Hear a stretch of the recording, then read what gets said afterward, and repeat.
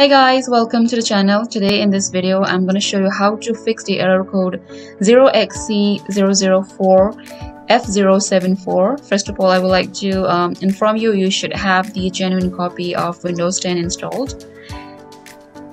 The first method will be go to the search box and type cmd, and then make a right click over here and then click on run as administrator. Click on yes for user account control. Now you have to type sfc space / and then scan now, this one, and then hit enter. Now it might take some time to complete it. Then once it is done, then you can restart your system and check the error if it is fixed or not.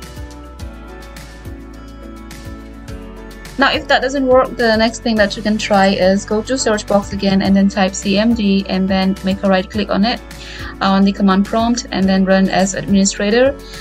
Click on yes for user account control. Now this time you have to type slmgr space -rearm,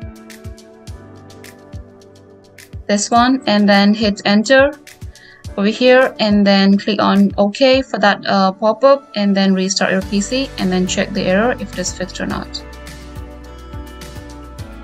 If still not working, then go to start menu and then click on settings, then click on update and the security, and then click on troubleshoot. Now you have to find Windows Update, so mine is on additional troubleshooters. Now click on a Windows Update and click on run the troubleshooter. Now once this is done, then you can restart your PC and check the error. So that's all for today in this video. I hope one of the steps will help you. Thank you so much for watching. Please like and subscribe to the channel.